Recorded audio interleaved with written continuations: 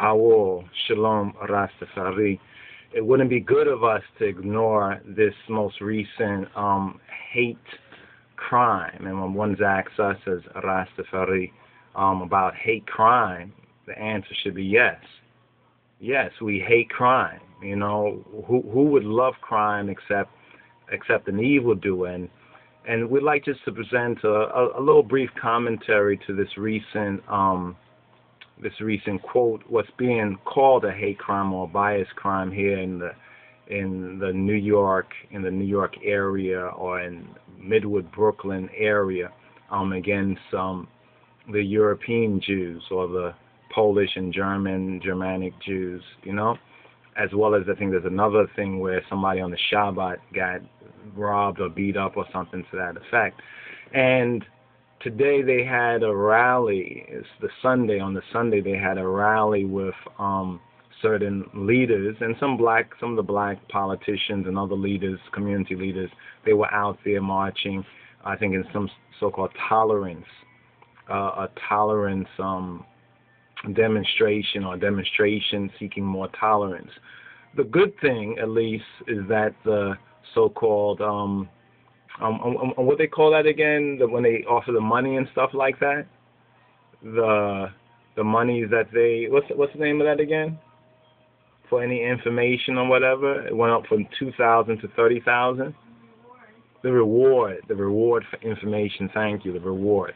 Interesting that they have to, put that out there, put a figure out there to get somebody who sees something. But there's a lot of strange things about this whole incident, and we want to just say this for the record. First of all, on hate crime, yes, I hate crime. Who would love crime but an evil doer would love crime? But it's interesting, these so-called hate crime laws, because they don't seem to be universally enforced. If it's a black person or something for black persons, a whole bunch of investigation before they even would say it's a possible hate crime. But already, with this recent incident in a predominantly Jewish neighborhood of Midwood, Brooklyn, so forth and so on. I think it was on Eastern Parkway, if I'm correct. This incident happened on Eastern Parkway. Well, here's the background if you haven't heard about it. In the Midwood section of Brooklyn, 3 or so cars were set on fire. They had swastikas written, as well as, I think, KKK on a couple of the cars. So this is at least seemingly clearly a biased incident.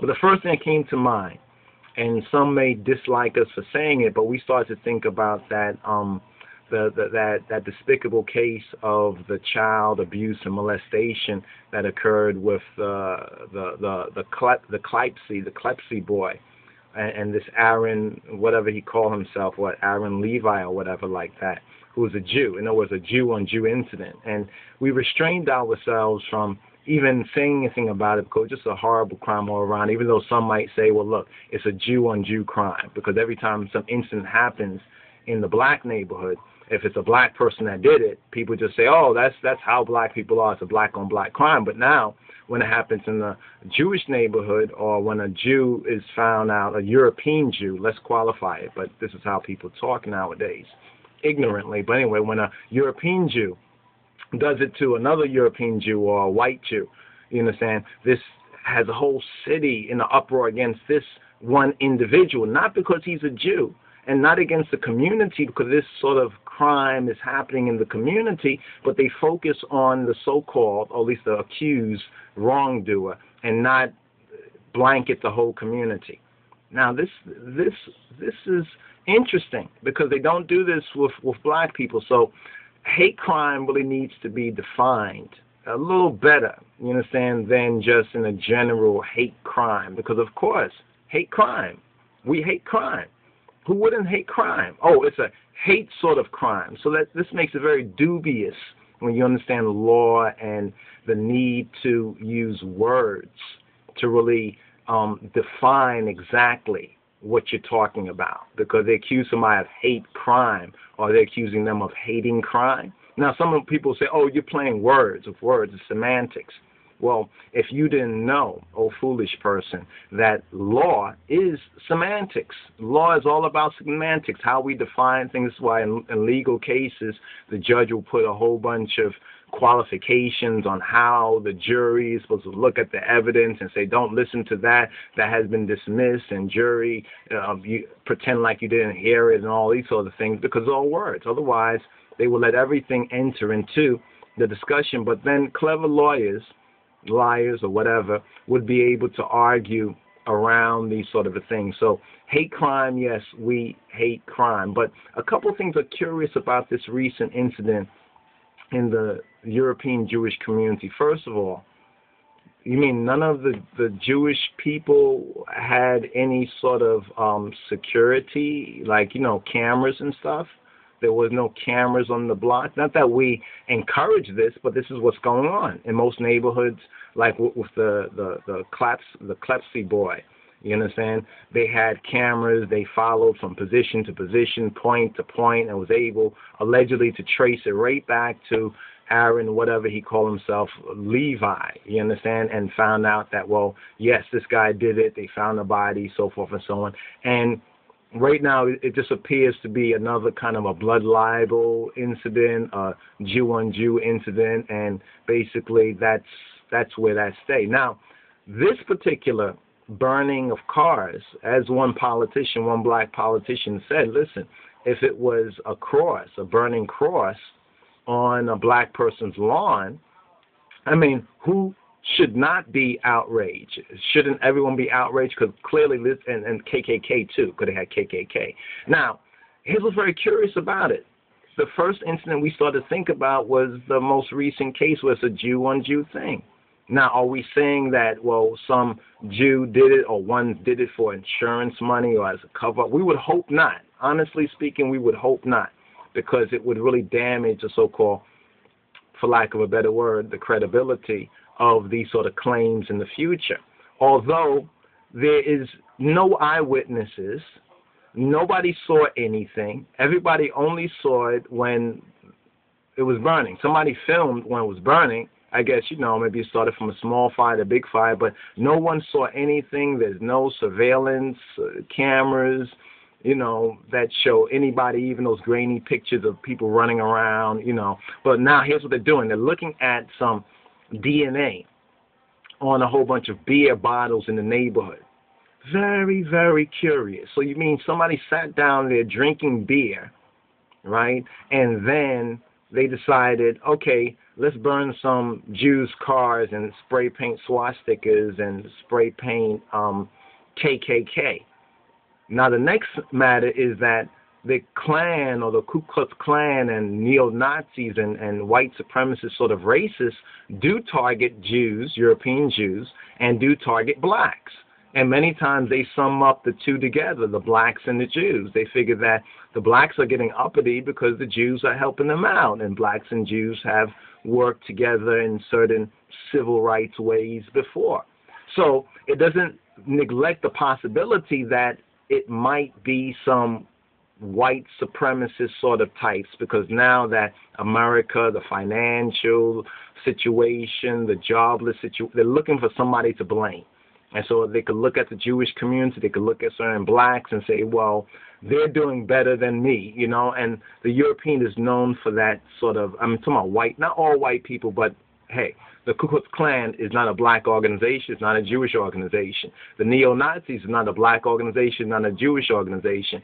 And those organizations particularly target blacks and white European Jews.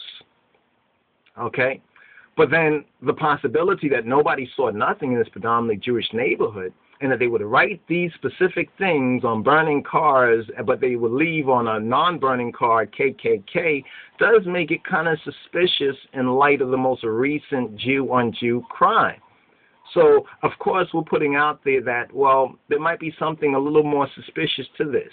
Maybe they didn't even think that it would call this sort of a bias, hate crime attention to it. So whoever did it might be keeping quiet. Perhaps the police, the investigators will get to the bottom of it. They haven't found any suspect, but they are going to do DNA on all of the. Now, suppose they find that, okay, this DNA traced back to some black people, some black person who went to jail for some non-violent kind of offense, or maybe even a violent offense. Does that mean that this individual did the crime and wasn't just out there drinking a beer with their buddies on some other day? I mean, do they clean up these bottles, since it was over the weekend too? Do they clean up going into the weekend, do they clean up these bottles, these beer bottles all the time? Or how long do beer bottles stay out there? And suppose somebody else was picked up a bottle or something. Hey, who knows?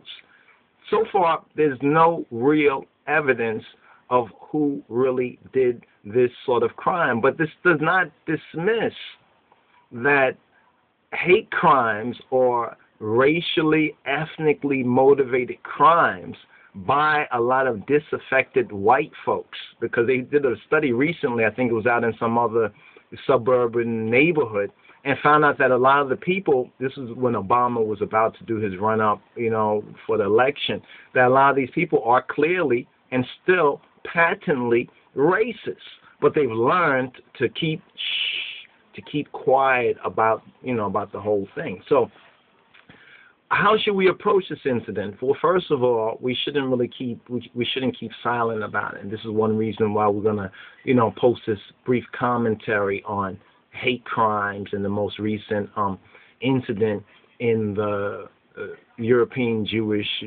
American Jewish neighborhood, because it is something that we should be against. Now, some would say, well, why would a black person even concern themselves? But isn't it obvious? But so far, like we say, they haven't found anyone.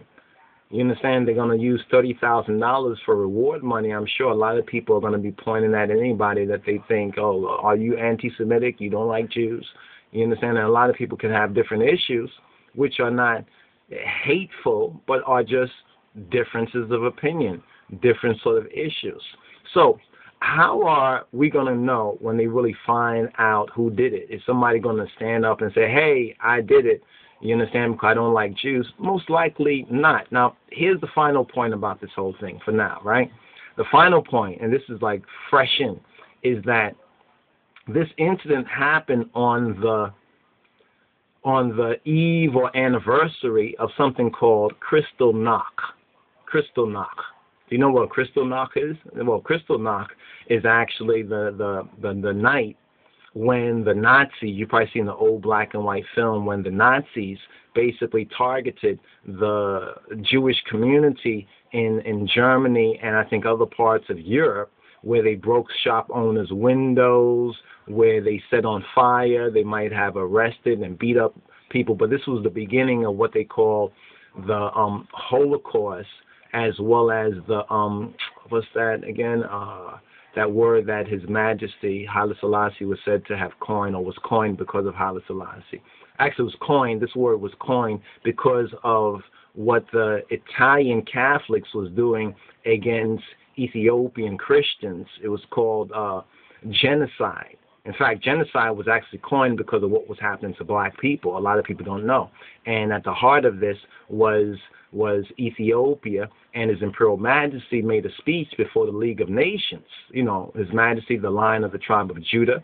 So we do have a Jewish or Hebraic connection as black people. And what he spoke, it was translated from the Amharic.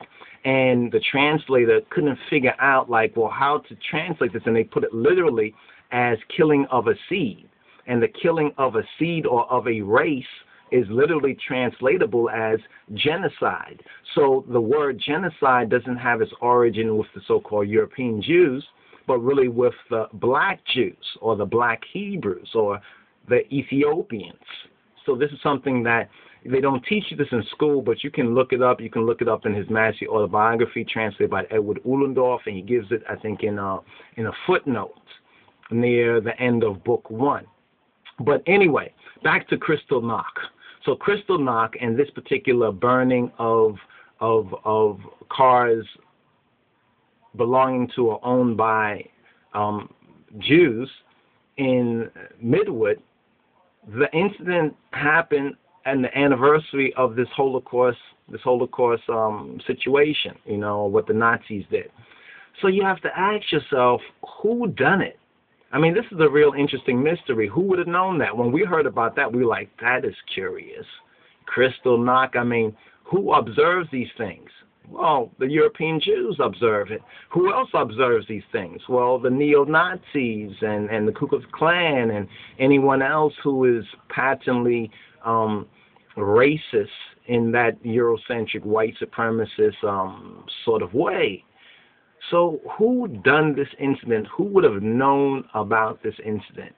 Well, one thing we say in closing, we hope that it's not another Aaron Levi kind of a case. In other words, where it's not another kind of a Jew on Jew sort of crime. Why? Because that would definitely undermine their credibility or their community next time an incident happens. If it, Hashem forbids, it's a real kind of an incident. But it should put all of us on alert. We're moving into a whole new world, and this new world doesn't appear to be a white supremacist world. You understand? And therefore, there's a lot of angry people. I mean, let's not forget, the Oklahoma City bombing, so forth and so on. While they thought it was this person, terrorists, so forth and so on, these are so-called homegrown terrorists, or American, white, Anglo-American terrorists. And those sort of people, Nazis and Ku Klux Klan, two particular people they hate the most, and that is so-called European Jews and black folks. So black people, don't be so quick to say, oh, the Jews, whatever, to dismiss it. You understand? Because like that old saying, first they came for this group, I said nothing. Then they came for the next group, I said nothing. Then they came for the next group, I said. And then when they came for me, there was nobody left to say anything. We may have our issues with so-called European Jews, even a lot of the racism that they have in their interpretation and misinterpretation of the shared Judaic biblical Torah faith. However, those are issues that we don't have to resort to the wrath of man, because as Yaakov, James said in the book of James, that the wrath of man worketh not the righteousness of God, works not the righteousness of Jah. And we hope, like we said before, it's not some knucklehead black person who's doing this, you understand, as well. Or they might just decide that they're going to pick up some knucklehead because of the beer bottle kind of connection, and the person has a criminal record, so everybody's going to say, yeah, this person did it. However it is, let's just continue to be diligent, to watch, and to pray. Do we hate crime? Yes, we hate crime. You understand? Who would love crime but an evildoer?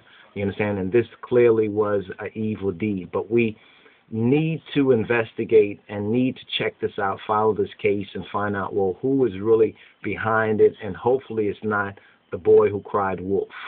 You understand? Because when the boy really cried about something, nobody heard him. Anyway, this is Ras Yadinos Teferi. This is Wyndham Yarden, reporting for Ethiopian World Net. More to come. Shalom, RASTAFARI.